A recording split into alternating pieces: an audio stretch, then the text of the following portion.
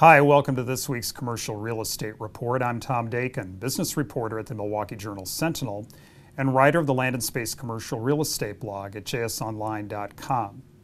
If a proposed 400-room hotel opens in 2 years at the Potawatomi Bingo Casino in Milwaukee's Menominee Valley, it would likely bring a spillover effect of casino and hotel guests going to other businesses that target tourists. But those other businesses shouldn't expect the equivalent of a royal flush.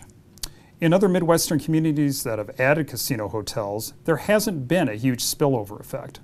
That's according to business operators that I've talked to in cities that include Green Bay, home to the Oneida Casino, and Wisconsin Dells, near Ho-Chunk Gaming's Baraboo operation. The Potawatomi tribe says that about 90% of the guests at its proposed hotel will be new overnight visitors to Milwaukee. However, gaming experts point out that people who stay at casino hotels stay there mainly because they like to gamble and they like to catch live entertainment, both of which are offered by the Potawatomi Casino, which also has 4 restaurants, with a 5th one planned at the new hotel. As a result, that will likely minimize some of the spillover effect for other tourism attractions and restaurants in Milwaukee.